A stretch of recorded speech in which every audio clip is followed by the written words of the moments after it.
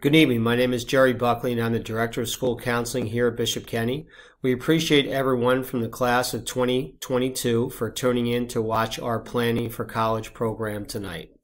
Our presenters tonight will be myself, Mrs. Amanda Santorino, our school counselor for students' last names A through D, and Miss Jackie Harden, our counselor for students' last names R through Z.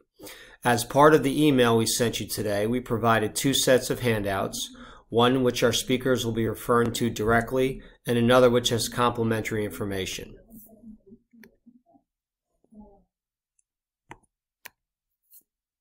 As we begin our program, we always like to point out the most important factors that colleges look at during the college admissions process.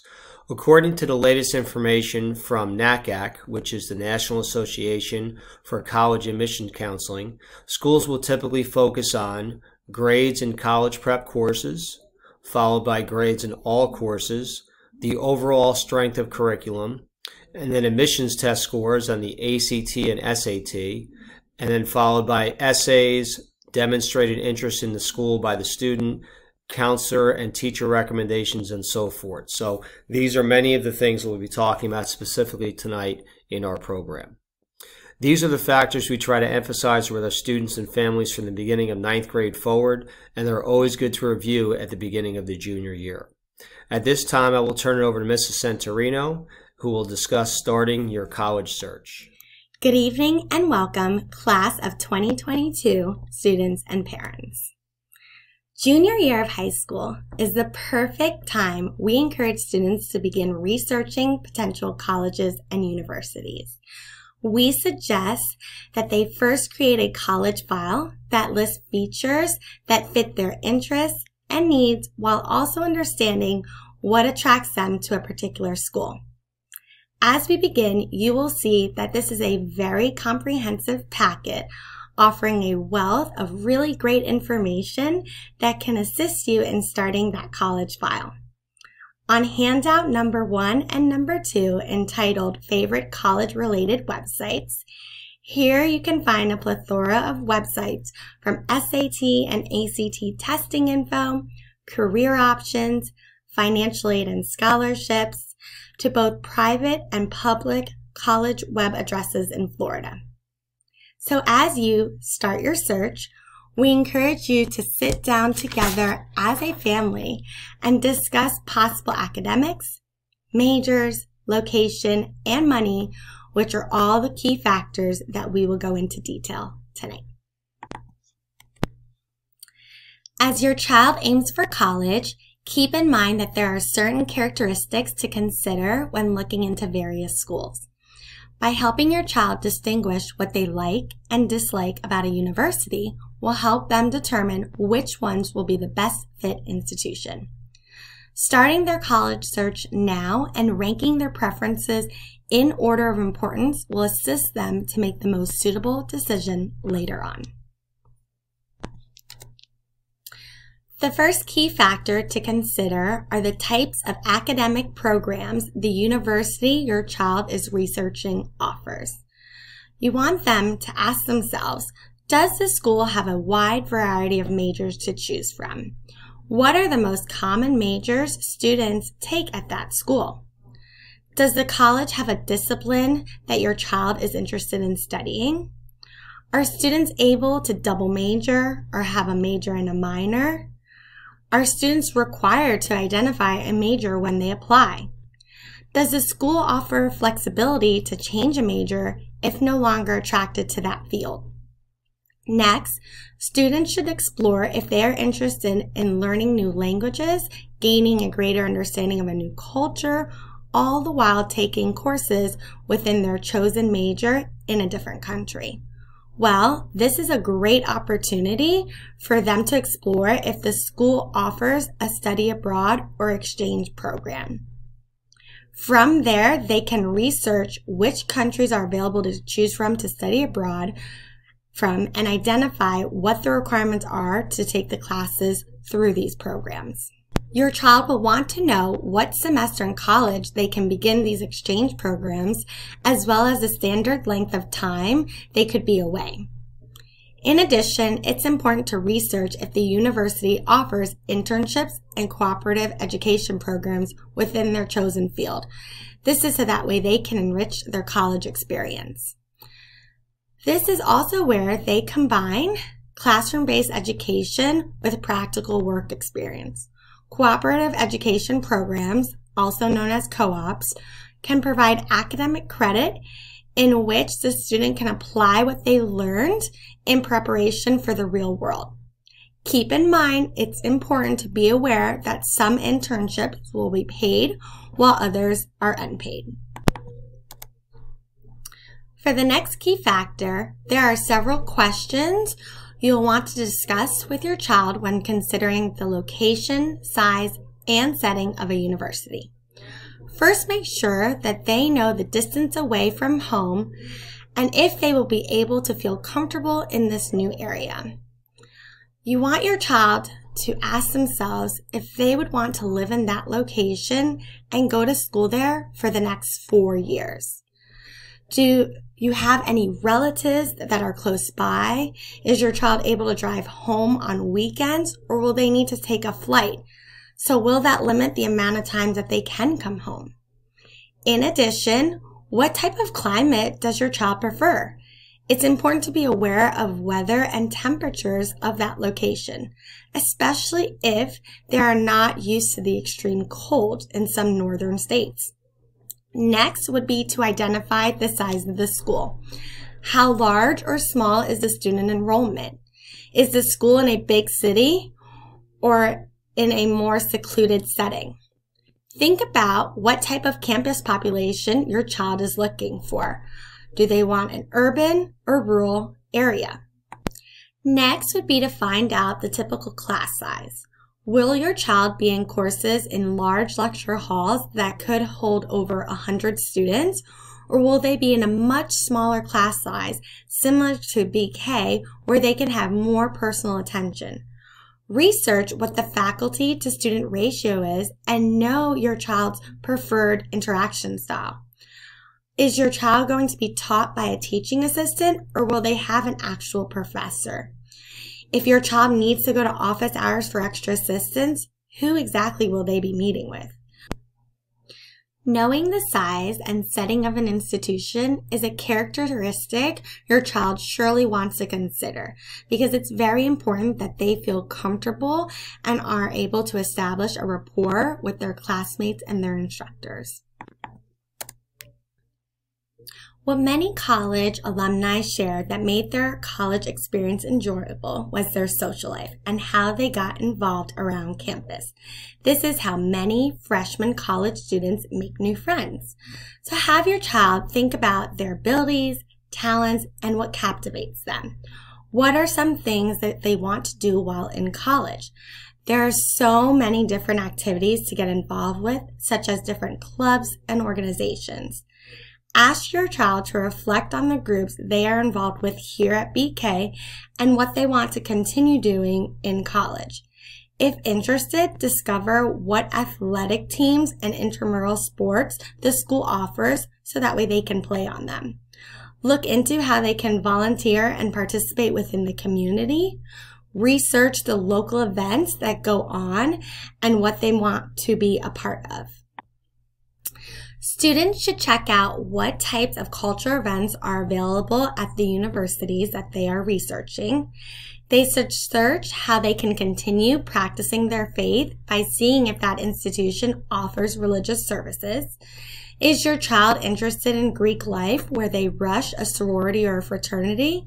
This is a great way your child can meet new people, become part of a brother or sisterhood, and have an extended family away from home. Next, you want to find out what your options are regarding housing. Each university will have different requirements, such as if you need to live on campus your freshman year of college. Some schools will make it mandatory, while other institutions, it may be on a first-come, first-served availability basis. Keep in mind that some on-campus housing has dorm rooms where your child may have to share a bedroom or bathroom with another student, while other residential areas have apartment-style suites. It's important to have this discussion with your child so they are aware they could possibly share a space with someone else. By seeing the campus in person will help them observe these qualities to make important decisions on their personal preferences. Finally, we recommend for your child to talk with BK graduates and current college students so they can hear feedback about the campus life. These students will give genuine advice based on their own experiences. Please refer to handout number 3, which is a glossary of commonly used financial aid terms that you will frequently hear as you begin the college planning process. Usually, parents' number one concern when it comes to college admissions is the total cost of attendance, because yes, money does matter. Please know that assistance is available through financial aid opportunities as well as scholarships. First, there are need-based aid, which is based on the income levels or need of the individual family. Families that are eligible for aid can receive assistance through either federal, state, or at the institutional level. The FAFSA is the free application for federal student aid. This is a service offered through the government. The FAFSA opens up October 1st of your child's senior year. Next year, when you complete the FAFSA, you will use the 2020 tax information as it is required to use the prior year. Many colleges will ask students to fill out the FAFSA and use this information to determine possible aid from their institution. Then there are merit-based scholarships that look at academic achievement. This is like the Bright Future Scholarship, where they look at specific academic criteria such as grade point average, test scores, and volunteer service hours. We will look greater into detail on this scholarship later on. There are many ways to search for financial aid and scholarships to find the best match. Students can use their Naviance portal that is updated on a regular basis with national scholarships from various companies and organizations. In addition, they can refer to the running list of our favorite financial aid and scholarship websites, as well as on their Schoology class group for more local scholarships. Our Office of School Counseling is set up to assist students and families as they begin to navigate through the entire college admissions process. We will start meeting with our juniors in mid-November for their college readiness appointment. We encourage for your child to start researching potential schools and come ready with questions for us to answer. Naviance Student is a great tool students can use to search for schools as well. This platform has a comprehensive online college and career planning resource for students that provides information on majors, universities, scholarships, occupations, and much, much more. Colleges and universities spend a lot of money to produce materials designed to answer admissions questions. So we recommend that your child peruse through the websites of each of these schools to know exactly what they have to offer and how they each differ. We also suggest for your child to speak with friends that are in college, older siblings that have already went through the process, parents, friends that may have gone to a particular university they are interested in. These are all human resources that will give valuable and pertinent information to help them create their college list. There are so many resources we hope that your child takes advantage of to gain more insight on a university and what each school has to offer. They should connect with a college admissions representative for in and out-of-state universities by attending the virtual college fairs coming up. Students must check out the website listed to sign up in advance for an online session. College representatives have already started visiting Bishop Kenny through virtual Zoom conferences. Students can also register through their Naviance portal to see and speak to live to learn more about a university. They should ask any questions they may have regarding the university or admissions process directly to the rep. We encourage students to take virtual tours of the college campus by signing up on the university's websites, as well as visiting that college directly when that time becomes available. Some colleges at this time may have restrictions on campus visits, but it is important to eventually see the school in person to determine if it is a good fit prior to committing to that school at the end of their senior year.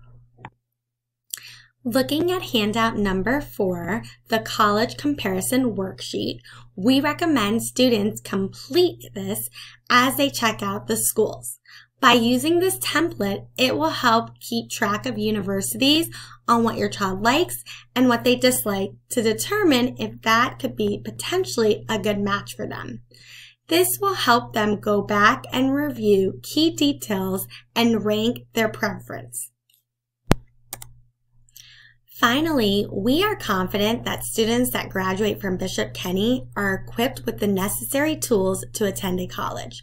Our curriculum has prepared them for the rigor and high expectations of that university.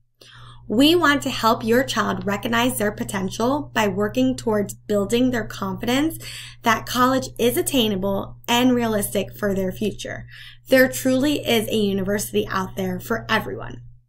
By looking at handout page number 5, considering out of state, these are some questions your child will want to consider if they want to go out of state, whether that's to a public or a private college or university. Knowing all of their options when it comes to the different types of institutions will help them make the most sound decision for them. In addition, requirements will vary by college, so it's important your child thoroughly understands what type of GPA, test scores, course load they will need to be admissible for each of the various universities. Whether your child is interested in a community junior college like FSCJ, TCC, or Santa Fe, or they prefer more traditional four-year university like University of Florida, Florida State University, or even UCF, they should really consider all of the key factors that play a role in finding what works best for them. There are many academic opportunities within each of the institutions, as well as honor programs that students should investigate if that is the pathway they would like to take. Our next presenter will be Ms. Jackie Harden, and she will discuss standardized testing. Hello, I'm Jackie Harden. I am the school counselor for R through Z, and today we are going to be talking about standardized testing. Last week, counselors discussed with juniors the importance of the PSAT and this test being a National Merit Scholars qualifying test. This test will take place on October 14th in their Flexbond. Students will take the evidence-based reading and writing and math sections. There is no essay portion for this test. The PSAT is a little different with scoring than the SAT. Each section will be worth 760 points instead of the 800 points that is typical of the SAT. The total points possible for the PSAT is 1,520 points. On pages 6 and 7 of your handouts, you will see the PSAT score report. This report should be available to view mid-December. Counselors will discuss the report with students in their classrooms in January. The report will show the breakdown of scores and the percentile to show college readiness. Students can prepare for this test by using the practice test that was handed out to them in class, the online practice test that's available at College Board, and spending time reviewing their Khan Academy accounts. The SAT is broken into two sections, the evidence-based reading and writing section and the math section. Each of these sections is worth 800 points. The overall SAT score is the two sections added together. Page 11 of your handouts is an example of the SAT score report. It will break down the different areas so students can see where they excel and what they need to work on. There is an optional essay with the extra cost at registration. Colleges and universities may require an essay score. I would suggest that students look at the schools they are interested in to see if this is a requirement. There is no penalty for a wrong answer. Students will just not earn the points for the question. It is in the student's best interest to answer all of the test questions. To register, students need to create a College Board account at collegeboard.org. Page 15 in the handouts will show testing dates for this year.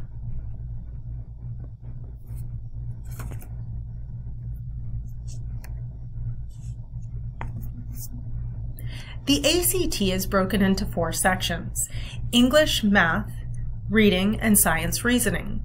The highest score for each section is 36. The composite score a student will receive is the average score between the 4 sections. Page 13 and 14 of the handouts is an example of the ACT score report. Again, it shows the breakdown of where the student excelled and what they need to work on. In addition to this, if a student filled out the college and career planning questions on their ACT student account, it will show a detailed report using the data provided and the scores. There is an optional essay that the students can opt to take as well. There is an extra cost when registering, and again, I would suggest students look at the colleges and universities that they are interested in to see if the essay portion is a requirement. Like the SAT, there is no point penalty for a wrong answer. Students will not earn points for an answer that is wrong. To register, students will need to create an ACT student account at actstudent.org. Page 15 in your handouts again shows the testing dates for this year.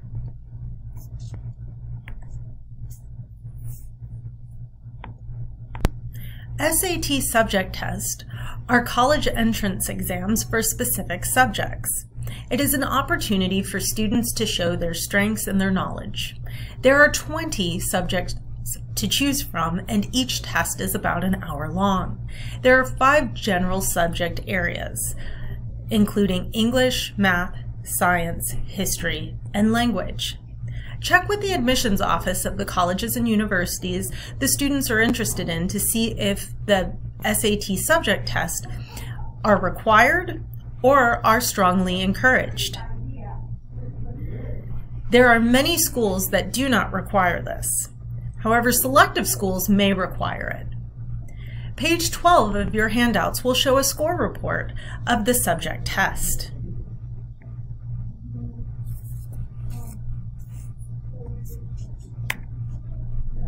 To register for the ACT, SAT, and SAT subject test, students must log into their ACT student or College Board accounts at these specific websites. There are specific dates for the test, and they are listed on page 15 of your handouts. I would check the website frequently for the list of dates that may be added or canceled. Students should prepare for the SAT and ACT. There are numerous materials they can use. In the Office of School Counseling, there are booklets for both SAT and ACT available with a practice test. They can use their student accounts for the SAT and ACT's websites, and they can subscribe to questions of the day or online test prep guides through these websites. You can find books and software on Amazon, bookstores, or in their local libraries. Students can also use Khan Academy for SAT prep and ACT Academy for ACT prep. These are free for students to use, and they can upload their scores so that they can have a more specific approach to preparing for the test. There are many types of test preparation courses. Students have online, one-on-one, and class options. When looking for test prep options, look for respected names and programs. There should be SAT and ACT preparation training involved with these programs or tutors. A course should take about 10 to 15 hours. And remember, if a person or a program is promising drastic changes to scores and it may sound a little too good to be true, it probably is.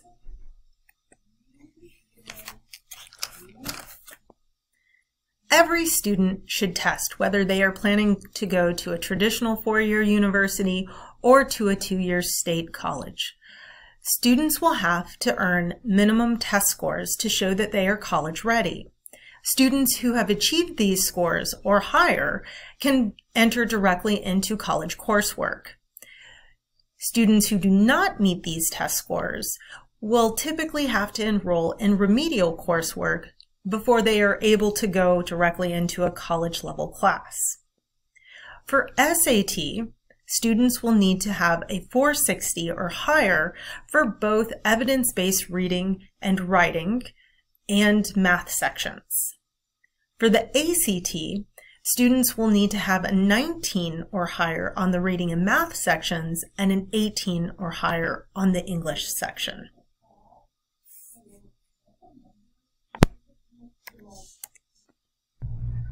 Lately, we have been hearing about schools going test score optional or test flexible.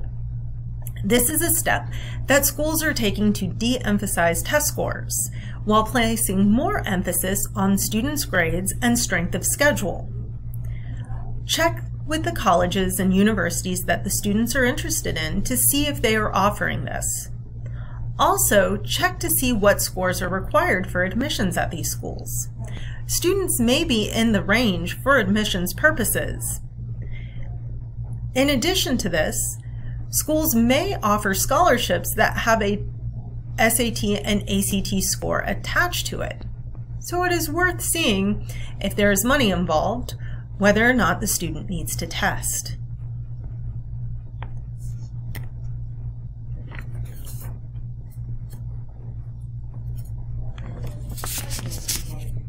The Florida Bright Futures Scholarship Program is offered to Florida high school graduates that matriculate to a Florida college or university.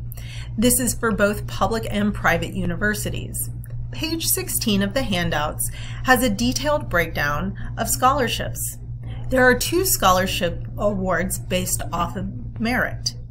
To earn the Florida Academic Scholars Award or the 100% tuition scholarship, students will need to have a recalculated 3.5 GPA using their academic core classes, score a 1330 on the SAT or a 29 on the ACT, and complete 100 hours of community service by June of their senior year. To earn the Florida Medallion Scholars Award or the 75% tuition scholarship, students will need to have a recalculated GPA of a 3.0 using the academic core classes, score a 1210 on the SAT or a 25 on the ACT, and complete at least 75 hours of community service by June of their senior year. The award amount will differ from school to school depending on their tuition. At private colleges, the amount may not cover all of the tuition cost, as the amount awarded will be based off of the public institution cost. Now I will turn it over to Mr. Buckley to continue the presentation on the junior timeline. Now we've heard from Mrs. Centurino and Ms. Harden regarding the search process as well as standardized testing. We're going to talk a little bit about the timeline for juniors you should be following, as well as some ideas about the senior year and what the actual application process will take a look like. If we can take a look at handouts number 17 and 18, we're going to refer to our junior year timeline. This is something obviously you can take a look at and kind of map out, like I said, a potential timeline for the junior year. There are a couple things I'd like to point out. Number one, in September, we actually already had our virtual Bishop Kenny Scholarship and Financial Aid Program, which was hosted by Mr. Bill Spires from TCC. He did an excellent job. That is actually saved on the Bishop Kenny website, so if you'd like to go back and review that, if you haven't had a chance to take a look at it yet. But it gives some great suggestions about applying for financial aid and scholarships eventually when you are a senior in high school. As we talked about also earlier this evening, the PSAT will be taking place on Wednesday, October 14th. So that's an important date for all juniors in getting ready for the actual SAT, as well as possibly entering the National Merit Program as a junior as well. There are a number of different things also to take a look at all the way through the second semester, including AP exams in May. So again, we would encourage you to follow that timeline and be aware of the different things that are key during that school year. As far as applying to college, our general rule of thumb is that we would encourage students to have a minimum of 3 schools that they apply to. One might be a safe bet, meaning that they very well meet or possibly exceed what the admissions criteria is as far as the test scores and also the grades that are required. A good fit, meaning that again, they probably meet the criteria well. It looks like it's a good fit as far as their admissions capabilities. And then possibly a stretch school, which would be maybe something that is a little bit beyond their potential reach, or maybe they don't meet exactly what they're looking for, but it's something they definitely want to shoot for. And we tell all students there are a lot of schools that are stretch schools for all students, whether they're #1 in the class or whatever the case is, just meaning they're very competitive, whether that be an Ivy League school, a school like a Duke or a Notre Dame or whatever the case is. But we want to make sure that you at least have one in each category. You certainly could have more than that, but you never want to have all in one category. We like to disperse that as best you can. As far as admissions policies, I would ask you to take a look at handout number 19, page number 19, where it talks about the different terminology regarding the admissions policies for different schools. Early action, as you can see listed there, is basically, it's a non-binding agreement, but it's something where the students will enter into with the school as far as they apply a little bit earlier than the usual student and may find out a little earlier as well. So that's something to keep in mind. Early decision is probably the one to be most aware of as far as being a binding contract. Early decision means that you are applying to this school, and if they accept you, you will definitely attend. So again, you'll sign something that says that you are planning on doing that if accepted. Many schools have an early decision. None of the state universities in Florida currently have that, but there are some highly selective schools that do have the early decision process. So I would encourage you to take a look at page 19 and review that. Again, that's something you want to have a conversation with your counselor about when the time comes for that and understand the ins and outs. There are some schools where it's actually easier to get in using the early decision policy, and some schools it's actually a little more difficult. So you want to be familiar with each school that you're looking at, and also understand that you can only apply early decision to one college. So it's important to know if that's something that you're looking at, to understand all the ins and outs of the process, and that's something that your school counselor can help you with when the time comes. Regular decision is just as it sounds. Typically there's a due date for the application, and usually about 6 to 8 weeks, and sometimes later than that they'll give you an answer on that, on a specific date as well. Currently, University of Florida and Florida State, for example, have a regular decision date where if you get the information in by their certain date, either November or December 1st, then they will follow through with a decision typically in late January, early February. And then finally, rolling admission is a general policy, again, where if you apply, whenever you apply, typically 6 to 8 weeks later, you'll get a response. For example, UCF is a school like that. But with that being said, you want to make sure that, again, the earlier you apply, the better. You do not want to wait till second semester of your senior year to start applying to colleges, because like anything else, their spots get taken up, and it's important to make sure you're early in the process, because if they want to see, let's say, first semester grades or more standardized testing they are going to require of you, you want to make sure you're aware of that and you get some feedback as early as possible. As far as the application packet, understand you will be looked at as a student holistically, which means that they're going to look at the whole student beyond just the standardized test scores and the grades that you've received in high school. So there's a number of different things that will go into that.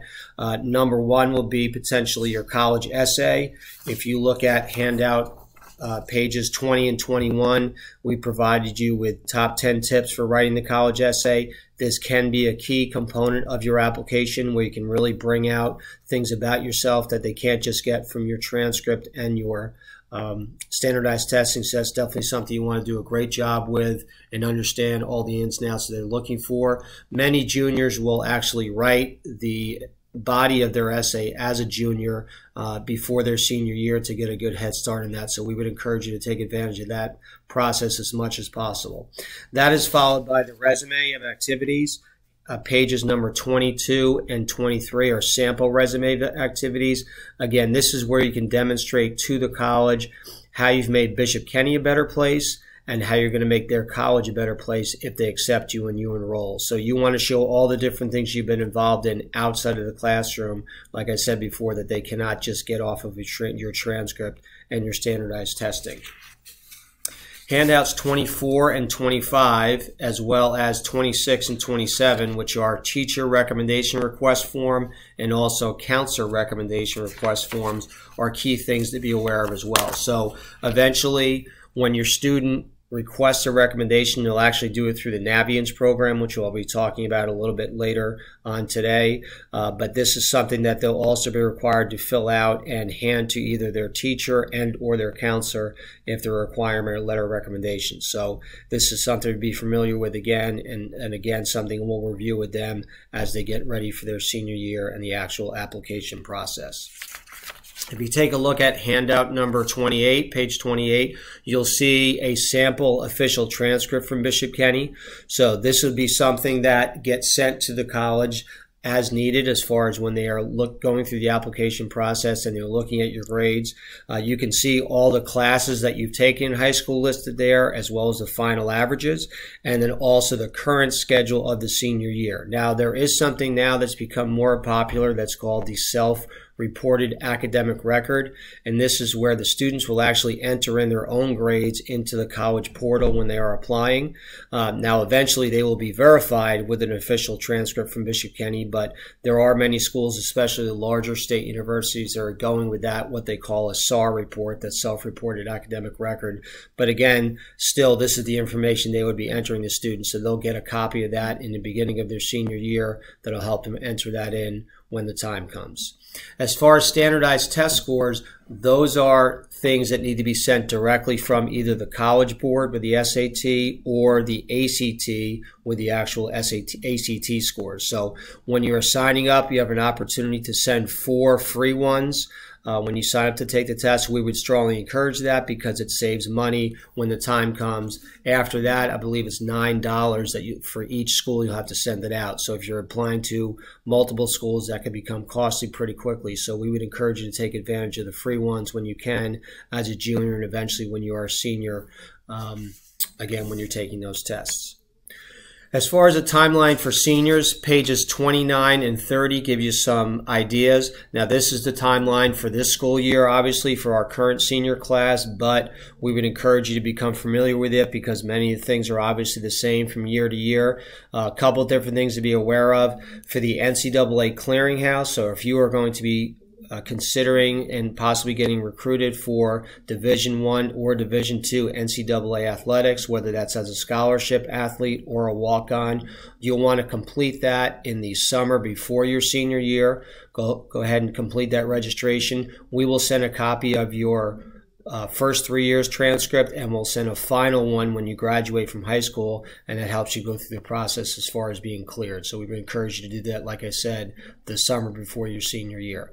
If you are interested in any type of military academy, so whether that be Air Force, West Point, Naval Academy, and so forth, you'll want to make sure that you're on top of that. Really, as a junior, many times the middle of October is the deadline for seniors when they're applying to the military academy, so that's something you want to be aware of now, and also know that that'll be available and required to be done early in the senior year also.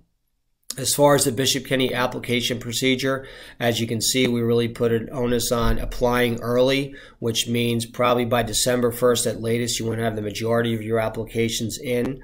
There are housing limits, especially at state universities. So if you are looking at the larger state schools, especially in Florida, University of Florida, Florida State, and so forth, they do have limited housing. So it's important to make sure you apply to those schools and potentially even get your housing applications in before you even know if you're accepted, just so you can reserve that spot when the time comes.